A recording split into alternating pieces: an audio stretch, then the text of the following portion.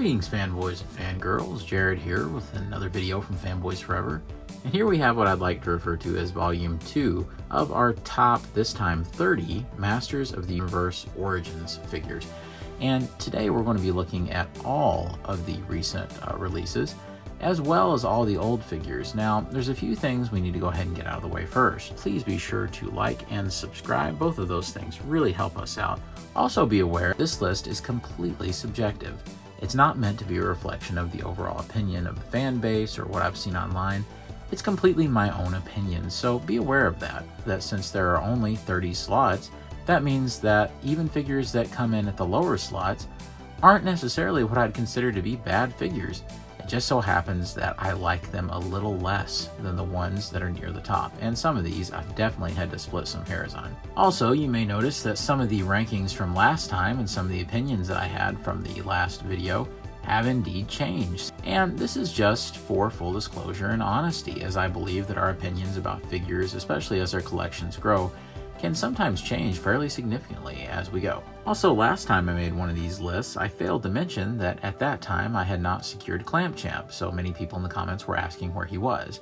This time I won't make the same mistake and let you know that I have not gotten Buzzsaw Hordak yet, which is one of the deluxe figures. It looks really cool, but I really do think it would be rather disingenuous of me to try to place the figure on this list just based on pictures, as I think that nothing really compares to actually having the figure in hand. So with all of that out of the way, let's go from the bottom to the top for the top 30 Masters of the Universe Origins action figures. So even though a huge amount of the figures on this list have changed dramatically since last time, one has not, and that is the bottom figure on the list, and that is Prince Adam. I hate to once again throw the good Prince here onto the bottom of the list, and it's nothing personal, but it's just a little less exciting than many of the other figures in this range. That on top of them using the older He-Man head sculpt, and it just seems like an odd choice to have been packed in with the Sky Sled. However, there is one really positive thing I can say about this figure. You can acquire this figure and the Sky Sled right now on Amazon and Target at the time of this recording. Who knows what it'll be in the future, for like $12 or $13. And it's free shipping at Amazon, so it's definitely one of the cheaper figures to acquire, but it's just not as exciting as many of the other releases. Not that there's anything necessarily wrong with it. Not that there's anything wrong with it. Still an okay figure, and definitely one that fans will want to have in their collection, but that's number 30. I mean, it's fine if that's who you are. Absolutely. Number 29 on our list represents the first pretty dramatic departure from the previous version. That's because number 29 is indeed the original release of Evil Lyn. And you may be thinking, come on fanboys, why all of a sudden the hate for the original Evil Lyn release? Well, it's not necessarily hatred for the figure or anything, but indeed there was a more recent version of Evil Lyn that came out in the interim since the last list, and it has really shed light on some of the things I didn't necessarily like or connect with as much about this version. And I don't know if it was the choice of the yellow plastic or the application of some of the paint on the face, or maybe the way that the mouth is sculpted. I'm not really sure, but something really didn't come together for me just in a visual sense for this figure. It's still a-okay, but I'm definitely going to be replacing it with the newer Evil Lyn, and we'll talk about her a little bit later on the list. So at 29, it's Evil Lyn. And at number 28, we have Merman, once again following the trend, just like Evil Lyn before him, of figures that have been usurped by a newer version. With this original version of Merman, there were several problems that I just had a hard time dealing with, and this was true of my original list. For one thing, we have the kind of not quite orange enough face mask, kind of the lighter color on the vest that makes it seem a little less varied than I would have liked. Combine that with just the kind of nondescript face sculpt, and the original look for Merman is fine, but it's something that I never quite connected with as much as I did the cartoon look for Merman. So for that reason, he kind of goes lower on the list. Still love the sword though. At number 27, we will be looking at Zodak. Now, I received a lot of flack for his low placement on the last list, but it's more about me just being honest that it was a design that never worked for me as well as many others did within the original line. I still think it's pretty good, and I have warmed up to him a little bit since this last list, thus his slightly higher placement overcoming some of the other choices that used to be a little higher than him. So I still think he kind of lacks a neck a little bit. He's all right though, and I think visually he does what he needs to do. He just isn't necessarily one of my favorite figures. And at number 26, I really do like this figure, and I think it's a lot of fun, and it does a good job at being what it's supposed to be. As a matter of fact, I'm not really sure what else they could have done.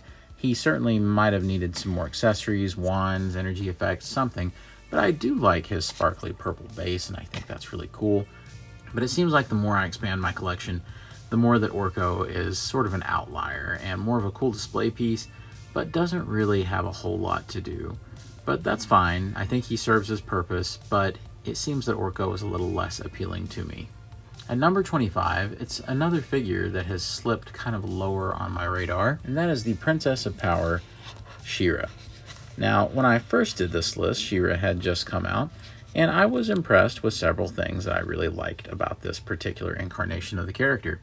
However, as time has gone on, it seems as though the initial things that I was concerned about on that list when I placed her in the mid-tier has kind of amplified for me over time. It seems that the longer I have her in the collection, the more noticeable it is that she really just stylistically does not go with many of the other figures in the line. That includes other females in the line, and especially the male figures in the line. It just seems like she isn't quite gelling with the rest. Everything from sticker placement to soft goods to just even the look of the head sculpt itself, none of it quite meshes with the rest of the line. Although I still really do like the figure and believe that it really has quite a few redeeming qualities, it's still, I think, one of the lesser figures because it can't quite convince me that it's even supposed to be in this line. At number 24, we have one of the most recent figures in the line, and some people may be a little surprised at this, but it is from the Target exclusive Rise of Evil pack, Cronus. Now, I think that this is an okay figure, I really do. And I don't really have that many criticisms of it. I mean, it does the job. It definitely plays the part of Cronus before Trapjaw, became Trapjaw. But there are some things that just make him a little less exciting than many of the other figures on this list. For one thing, it's kind of inescapable that he sort of just looks like a big blue football player with a pink helmet. I mean, without him being Trapjaw, it takes away many of the things that make him stylistically and aesthetically cool. Also, I think the head sculpt itself, although it really does look like one of the original 80s head sculpts, I think that there's something kind of uninspired about it.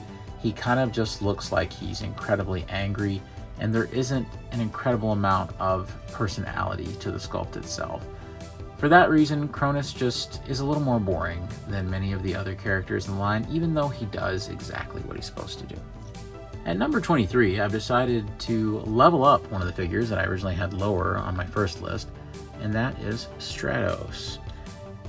Originally when I did my first list, I was sort of critical of Stratos' head sculpt and saying that it was a little too retro-y for my taste and that some of the visuals weren't coming together for me.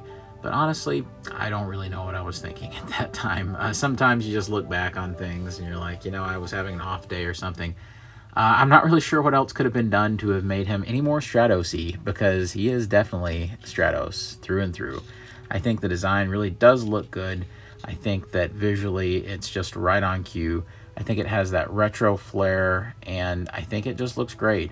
I think at the time that I was putting my head too much in the 2000X kind of Stratos redesign and not really focusing on what made that vintage figure so much fun, and I think this has it in spades. So I was happy to move him up the list a little bit. However, he still probably isn't quite as exciting as some of the other figures that I'm going to be discussing.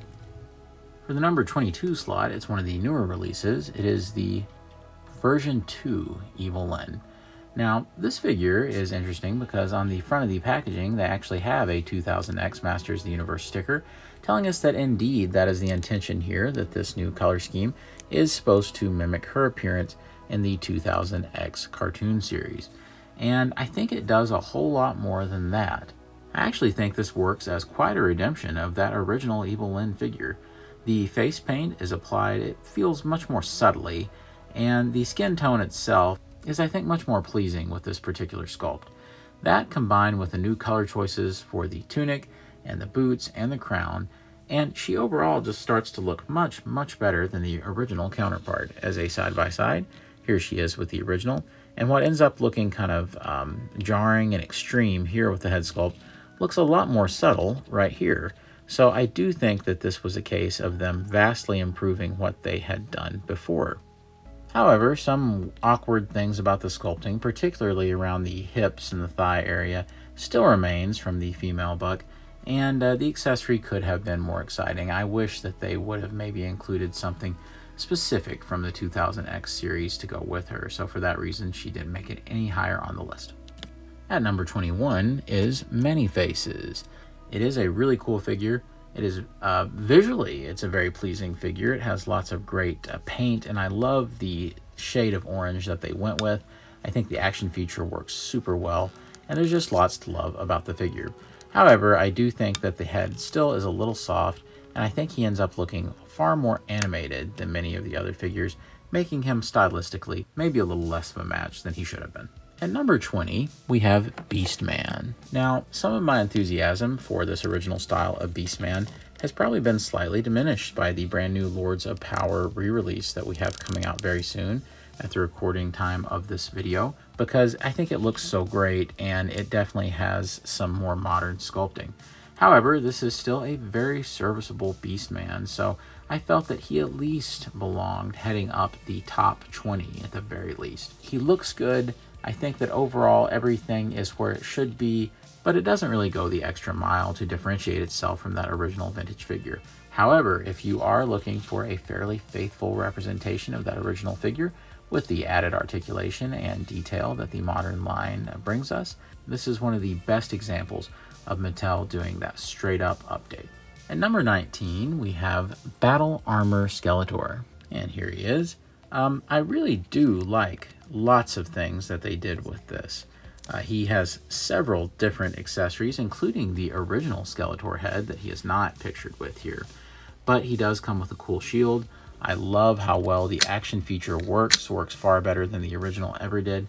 I think the sculpting is really quite nice too, with the armor and everything. And I do like the angry head sculpt, and it's growing on me the more I have it. I still wish that some of the paint had been handled better with the teeth, but other than that, I really do think it is a nice figure, and I think it's an exciting one.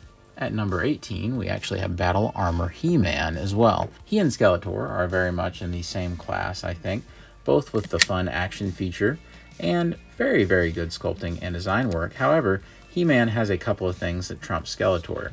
So they both have very funny, kind of expressive head sculpts, but like I said in the last video, I am a big defender of this head because you have to imagine that He-Man is in more of that Conan-style berserker rage where it looks like he's about to break bad. However, I know that it's not everyone's cup of tea. It also included the original He-Man head sculpt that I have back there on my first He-Man, so that really helps it out. And it does also include a very nice effects piece that is currently on the Sword of Power. So I really do like this, and I think that he's a fine addition to the collection. And I also look forward to the new Target exclusive, if anybody can find it, of him on Battle Cat, because he will have what appears to be a vac metallized version of the battle armor. Another deluxe figure for number 17, that will be Ram Man. Ram Man is a very nice figure and does a great job of capturing the spirit of not only the original toy, but also the cartoon as well. The articulation is very serviceable. However, he does not have articulation at the legs in the traditional way that the others have. There's no T-crotch or anything like that. They did give him knee joints, which is very much appreciated, and swivel as well.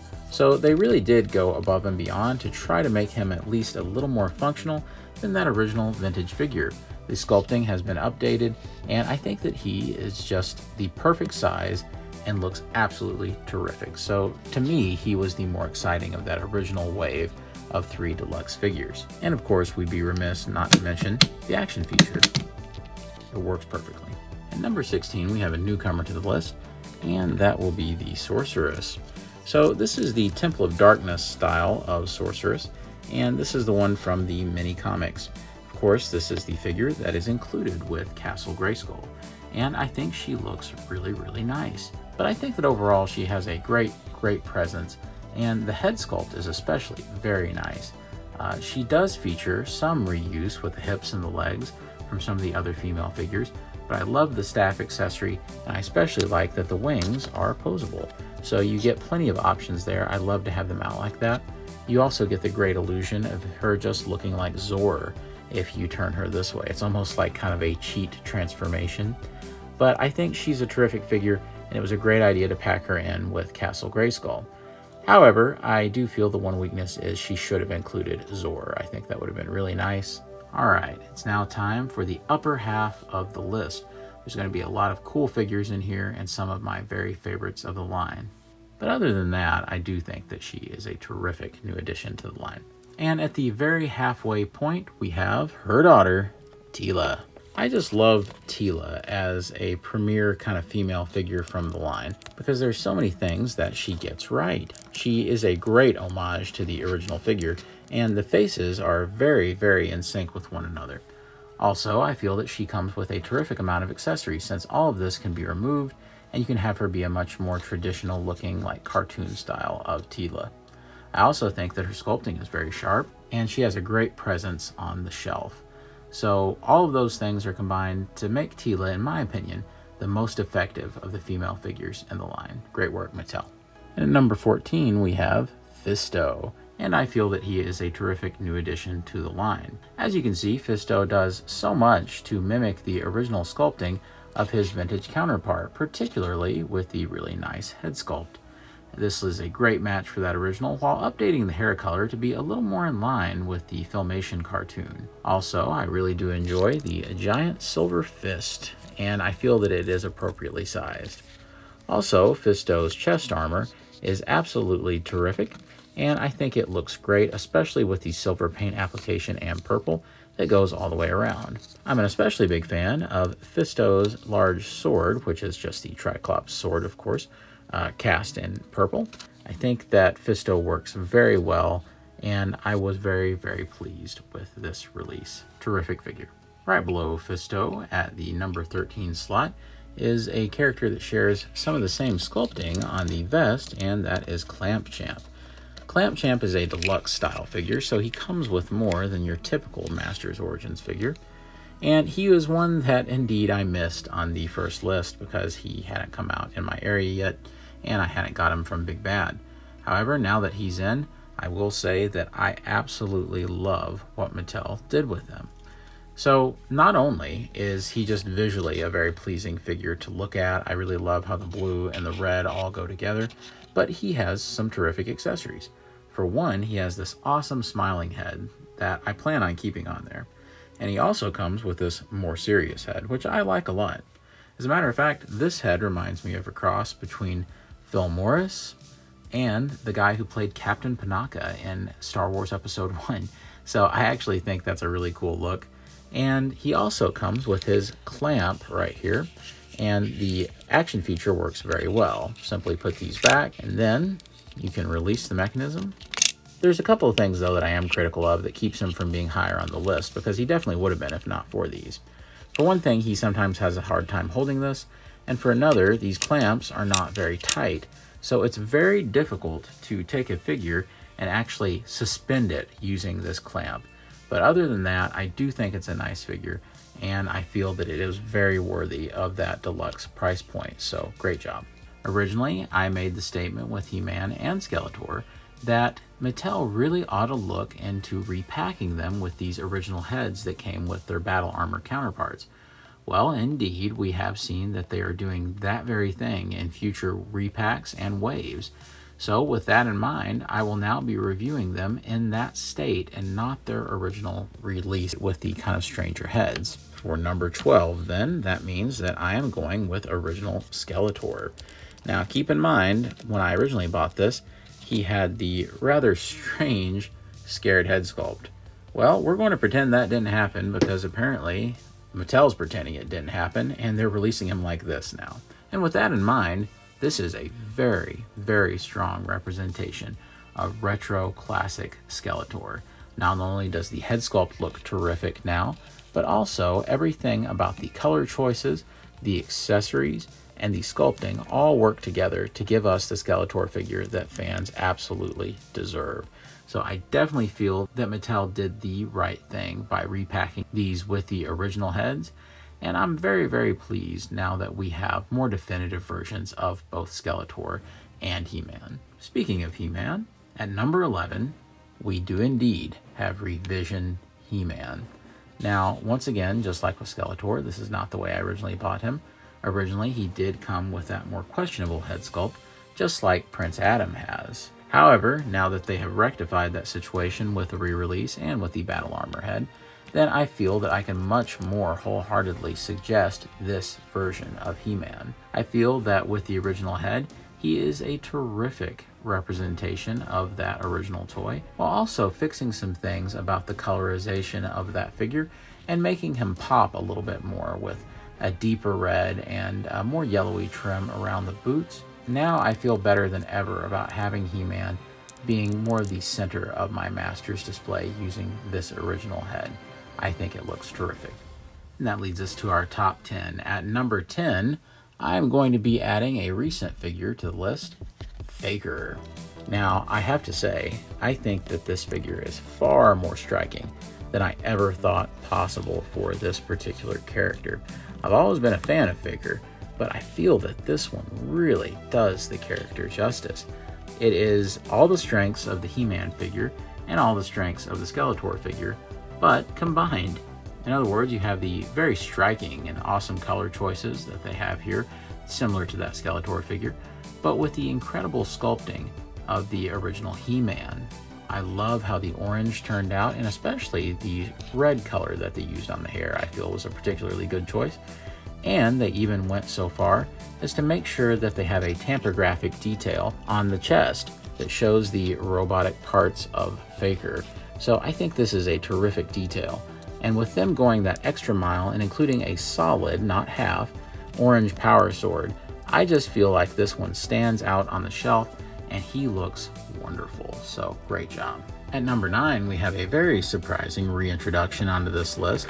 After I flubbed up a little bit on him the first time around, it is Roboto.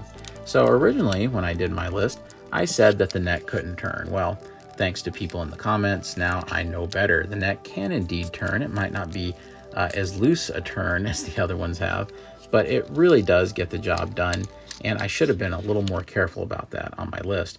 But certainly that is not the only reason that he's on this list.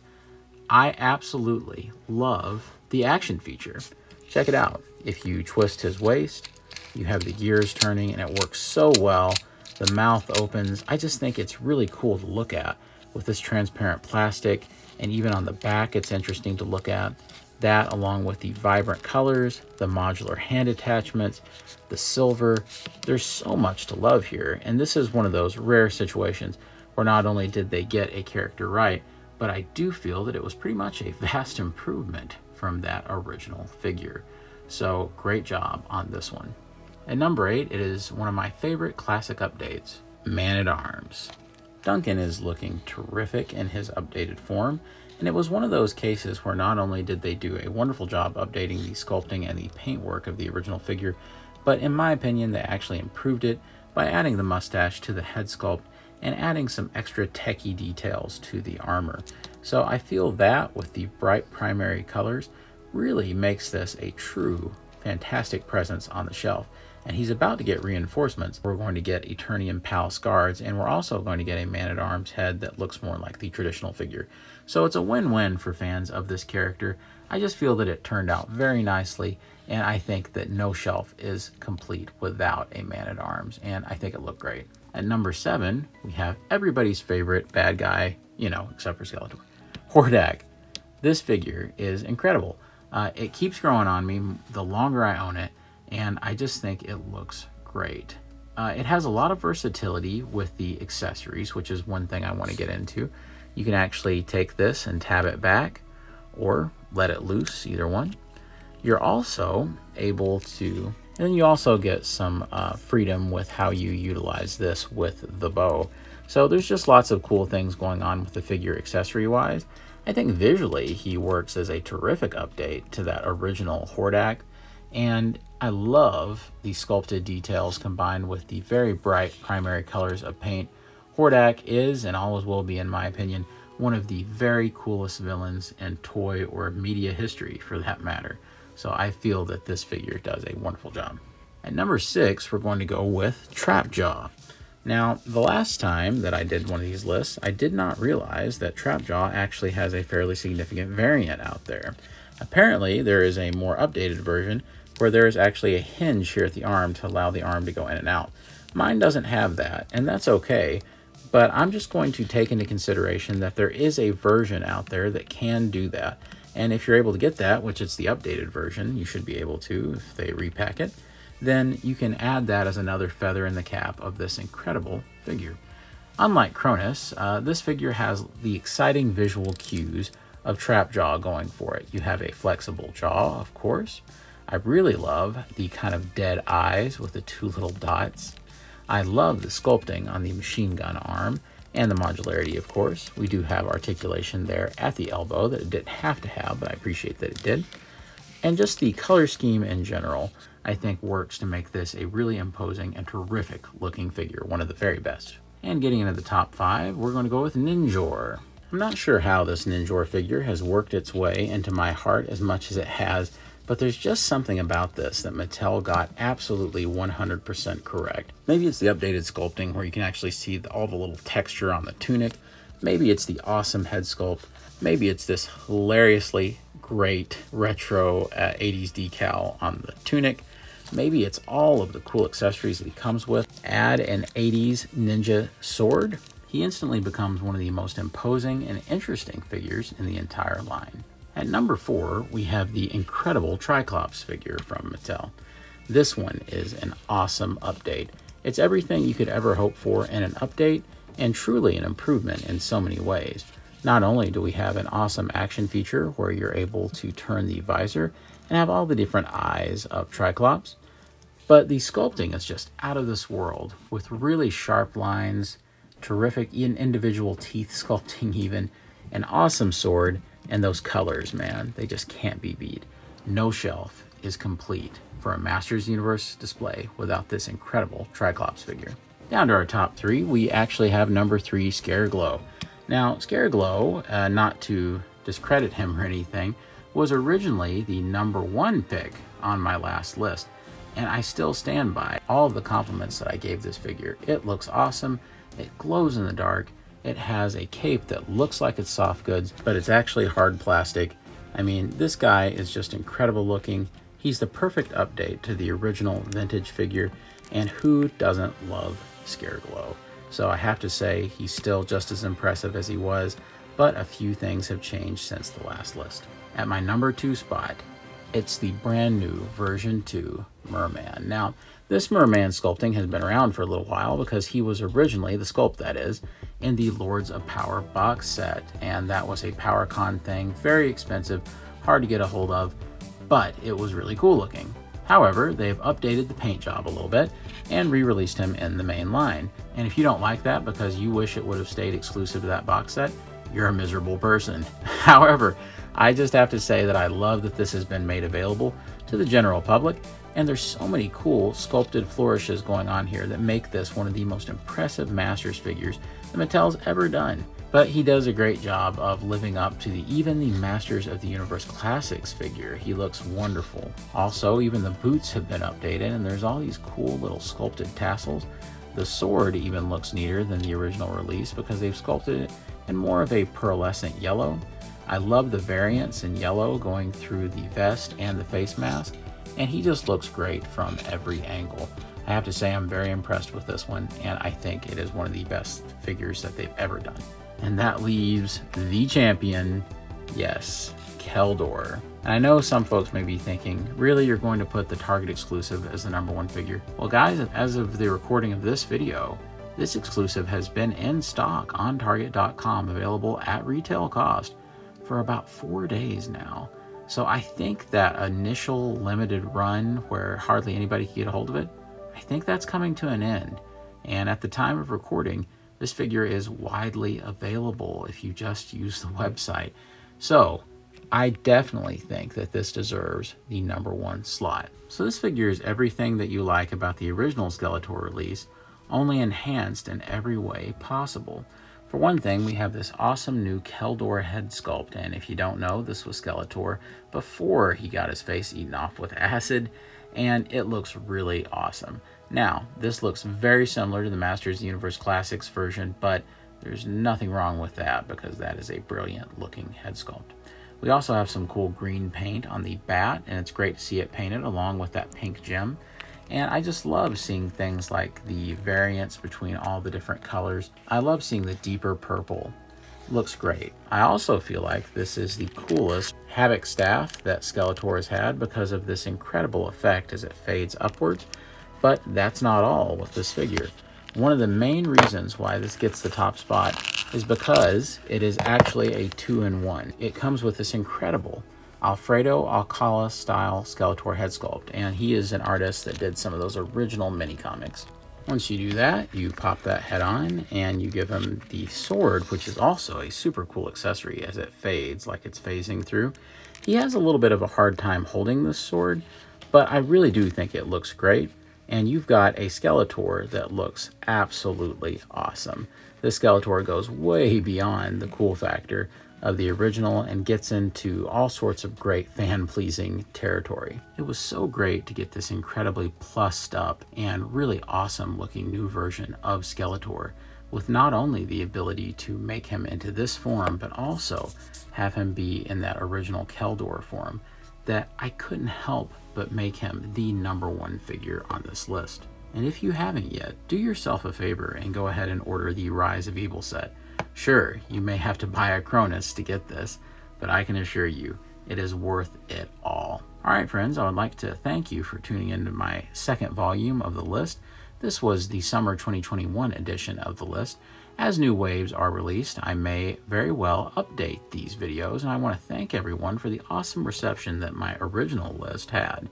I thank everybody for the comments and your input, and just like in that last video, I'm asking you that if you have any opinions that are different than mine or the same, doesn't matter, then go ahead and put them in the comments below.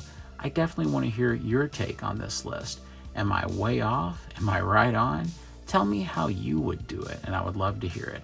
Also, once again, if you want to comment with a link to your own video that's in the same style, I will add it to my description so that we can have a community of Masters of the Universe Origins lists. Guys, if you've enjoyed this video at all, please be sure to like and subscribe. Both of those things really help us out, and it means the world to us here at Fanboys Forever.